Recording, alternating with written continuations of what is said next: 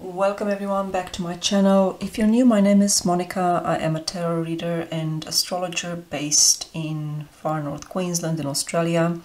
And today I am looking at my tarot practice specifically with the goal of helping me choose our next location for a home. So I'm going to start with a little bit of a background to the story. We moved from the Whitsundays, which is where the name Whitsunday Oracle comes from. We moved from the Whitsundays to Cairns in far north Queensland 3 years ago. And at the time we weren't really sure what to expect and how long we were going to be here for, or if this was even going to be a permanent home for us. You know, there were lots of things up in the air regarding our next home. And as time went by, through a set of circumstances, through my husband's work, the options really got narrowed down to two options. And particularly last year, it started to become obvious that we were looking at two options. One was to move back to the Whitsundays, and the second one was to move to a region called the Atherton Tablelands, which is just outside of Cairns, where my husband's work was going to be relocated to. We did have the option to remain in Cairns. He wasn't forced to move, but the fact of the matter was that it would mean that his office was going to be based about an hour away from our home, driving distance, and it's not an easy drive either. It goes through a very steep portion, a very windy portion where there's always issues with it. It's through dense vegetation that often falls down. There's lots of accidents. It's very windy. Anyway, there's a lot of issues. Not a drive you want to do for work every day. So yeah, so it came down to those two options because of that. We were either going to move to the Atherton Tablelands, which is a stunning region in my opinion. I really love it. It's up at elevation, so Cairns, where we are now, it's a coastal area, whereas the Tablelands is adjacent to Cairns, adjacent to the coastal area, but it's at an elevation of around 700 meters. So you go from beaches up to a mountain. And it's a fantastic region for agriculture, for sustainable agriculture. There's a lot of community groups in gardening and herbalism, you know, the sort of things that I'm really into. So for me, it held a lot of appeal. And then we're also looking at the option of returning to the Whitsundays, which also had a lot of appeal because, you know, it was our home for over 10 years for me, longer for my husband, and we've got acreage there. We've got 5 acres. We've got a beautiful place that my husband's father built. It's stunning. It's been done up since we've been away. We had friends living in it that have done it up. They've done an incredible job while they were building their house, and that was something else that, you know, they finished building their house and they moved out. So it was like, do we move back or do we rent it out? You know, what do we do? But yeah, it's a really stunning region as well, the Whitsundays in Queensland. It's like one of those really unique, special places, loads of islands, lots of tourism. It's really beautiful. So anyhow, so because both of these locations stood out for different reasons, and they both had really big draw cards, but for different reasons. It wasn't like I couldn't make a decision that was like an easy decision. I couldn't just go, oh well, we're definitely moving to Whitsundays because, you know, I don't like this region. Actually, I love the region. I love the far north Queensland, and I'll always come back here to visit and to connect with some of the people that I've met while we lived here. It's just stunning. And then yeah, it became something that I couldn't have a clear guidance on or a clear way to make the decision. And of course, since I'm a tarot reader,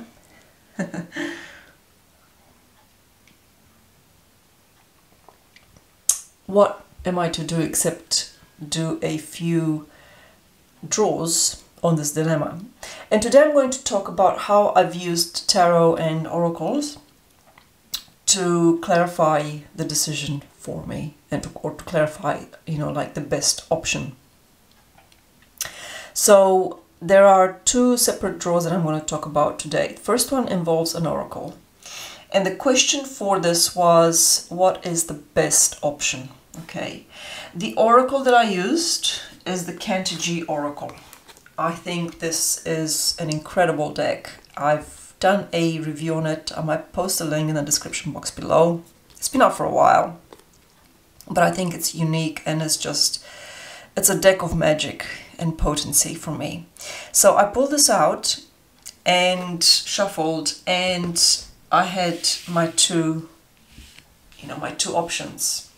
The first option was the Atherton Tablelands, and the second option was the Whitsundays. All right, and the question, this is really important, the question was, what is the best option? So for the Atherton Tablelands, I got the Living Mountain. Remember how I talked about how it's a mountainous region, you know, around 700 meters elevation. I think it's a bit lower in some places, like it goes down to 400. But Atherton itself is around 700, I think. And I had to laugh, because literally we're talking about a mountainous region. And I mean, okay, it's not mountainous like you have mountains in Europe. It's not like the Alps or anything like that. It's just a lot higher than the coast, and because of that it has a lot of cooler weather, especially in winter. It's the sort of place you definitely want to have a fireplace going. It doesn't get snow, but it does get really cold, like you know, 3, 4, 5 degrees overnight and in the mornings. That's really cold for a couple of months. And then for the Whitsundays, I got a Fierce Desert Flower. Okay. And they are quite different energies. So, first of all, before reading the book, when I looked at these two options, I can't say that either of them really stood out. And the tarot and oracles will often do that when you're trying to find the best path. Well, not often, but sometimes you're going to get this, where what they're actually telling you, what the oracle is telling you, is the energy of each path, or the particular features of each path, you know, be it job related, you know, moving house related, or whatever. It's not going to tell you that one stands out far above the other. It's not going to give you one negative and one positive.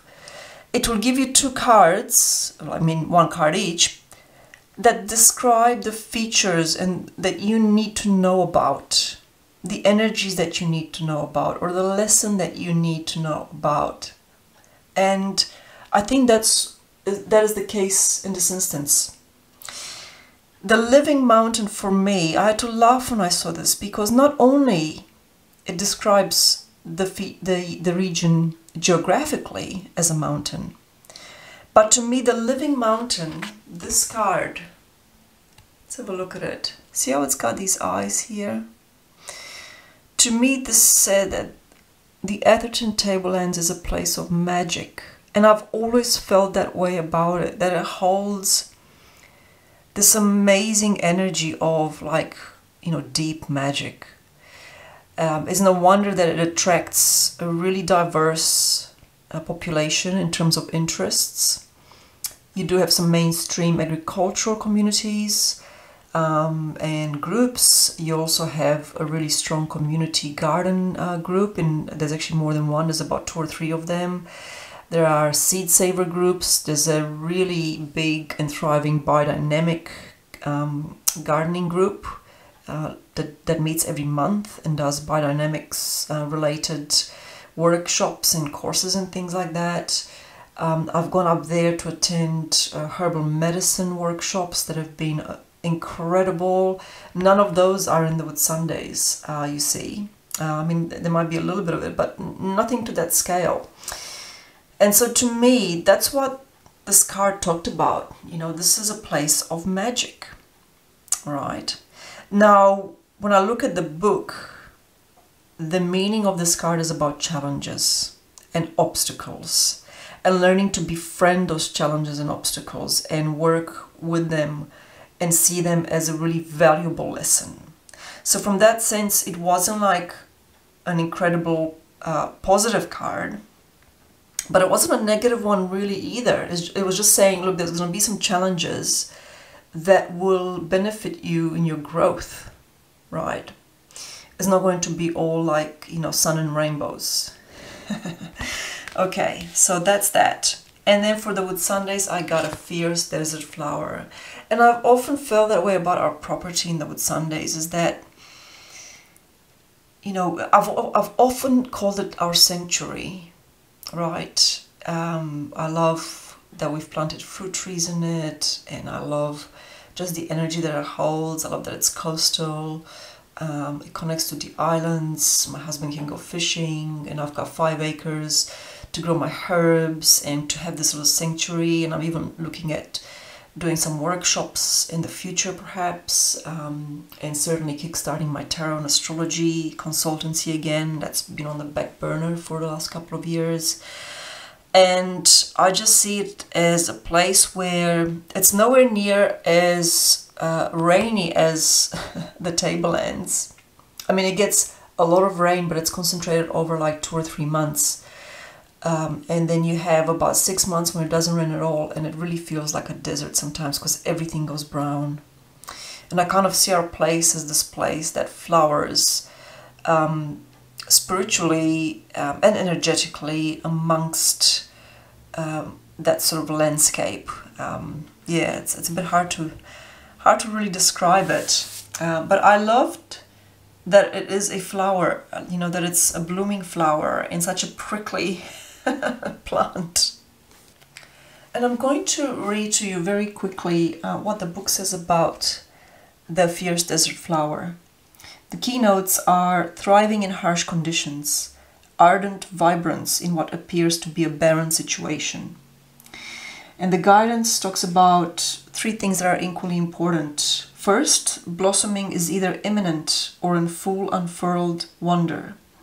This blooming could be an aspect of yourself, a relationship, a project, or the culmination of a long labor or path. And I absolutely feel that. And I'll talk about that in another video, about where I'm at now with my tarot work and astrology work, and, you know, how I feel about pursuing this path. Whether it is something in you or in your life is ready to explode in color and presence and to be seen. And as is the purpose of any flower, this is something that will draw further support to you once you let it show. The second factor to consider when you're drawn to this archetype is that the difficulties of your situation are not hindrances. In fact, the challenges of your circumstances are the very things that are enabling you to create the level of beauty and wonder that is now gestating and building within, or perhaps now emerging and unfurling from your life or being. Last but by no means least, this archetype has a fierce quality to it. This is not merely a pretty little posy, this is a blossom that dares to bloom in the face of adversity. Anyway, so and he goes on about it. This is a flower that lasts and succeeds in its mission because it emerges from a deeply rooted and long cultivated power. And I tell you what, that describes my tarot journey absolutely 100% to a T. So this was what I needed to know about each of those paths. It didn't tell me clearly that one was absolutely better than the other. It just told me what I needed to know if I choose to pursue either of these paths. Okay. And the next reading I did was late one evening after everyone had gone to bed. And the question in this case was, which one of those 2 paths will actually manifest? Okay, now which one is the best, but which one will manifest? Because I just wanted to know. You know, sometimes I just want to know. Okay, I've gone backwards and forwards, I've weighed the pros and cons, I've spent like literally hours talking about the, you know, each option with my husband, in my head, you name it. So in doing this spread, I got out 2 of my most important decks that I have in my collection. The first one is the Universal Rider-Waite-Smith, okay, and the second one was the Heindel. Okay, these are really potent decks in my collection, They are for me like the decks, they're my go-to decks when like I just need to know an answer, please. And I did something unusual in that I got both of them out at the same time, and I don't often do that. Hardly ever do that. I usually go to one or the other. And they're potent for me because the Universal Rider-Waite is my very first deck that I've ever bought out of curiosity. Okay, and here we are, you know, 17 years later or whatever it is. And the Heimdall I bought very shortly after, and it was a deck that I just bonded with like nothing else, and just holds for me potency and magic, and I can't really describe it. So anyhow, so I got those two decks, and the first up I went with the Universal Rider-Waite Smith, and the first card for I drew for the Whitsundays was the Sun, and straight away I went on that, and I just saw it, you know, I flipped that one first for the Whitsundays, and I went, whoa, that's like a really strong card. You can't get much stronger than that. In fact, I would say it's stronger than the Universe card, because sometimes the Universe card just indicates completion and things coming to an end, alright? So you gotta be very careful how you interpret the Universe card, particularly when it's the only card, like it's not in combination with other cards. And then for the Atherton Tablelands, I got the Chariot. Okay, so it's two majors. In that sense, they're both on equal footing, if you like. And neither of them is positive or negative as such, but to me the Sun always takes precedence over the Chariot in terms of how positive of an answer it is, and how much it's saying yes. Okay, and then I got out my my Heimdall tarot, and for the Whitsundays I got the Star, and for the Atherton Tablelands, and this is what sealed the deal, I got the Five of Pentacles.